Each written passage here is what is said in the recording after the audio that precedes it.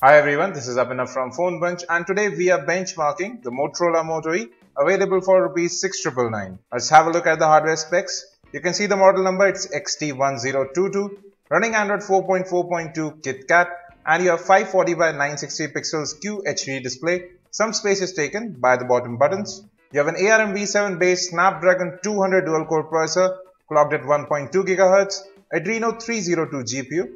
It says 305 because the board is compatible with that. OpenGL ES 3.0 support. You have 915 MB of RAM out of 1 GB that's available to system. 2.2 GB of internal storage, which is expandable. Then you have 5 megapixel camera at the back, and there is no flash, and you don't have a front facing camera either. Coming to battery, you have a 1980 mAh lithium ion battery that's non-removable. It's inbuilt. Then you have your accelerometer, proximity sensor and light sensors, all of which are working fine. Now let's start with the benchmarks. First one we are going to run is AnTuTu. We have fast forwarded all the benchmarks to get to the results quickly.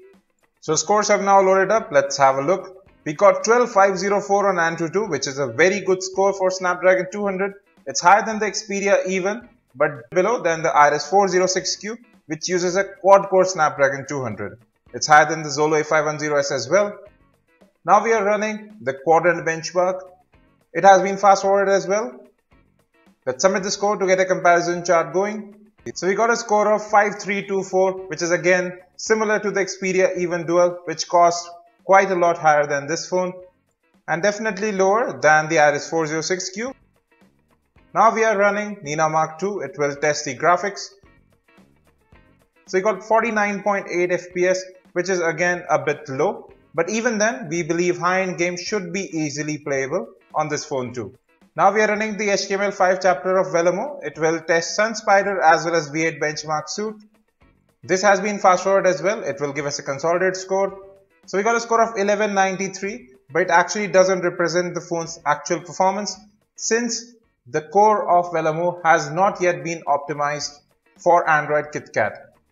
Now we are running the metal chapter of Vellamo. Got a score of 483, which is higher than both the Xperia Even as well as the Lava Iris 406Q, and you can see it's just below the Samsung Galaxy S3, which too features a quad-core processor. Very good scores there.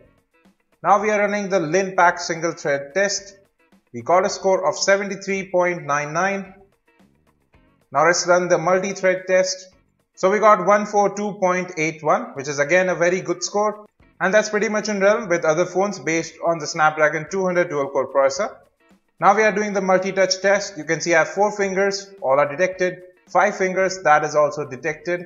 6 fingers, only 5 are detected, so it's a 5-point multi-touch display, which is absolutely superb at this price point.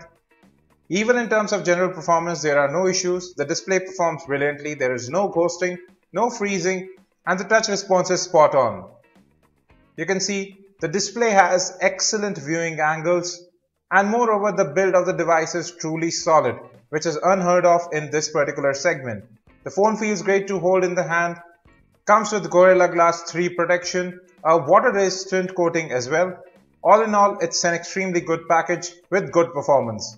Well folks, that was the benchmarking review of the Moto E. You can watch its unboxing from right here, as well as the benchmarks of the Xperia Even Dual and the Lava Iris 406Q.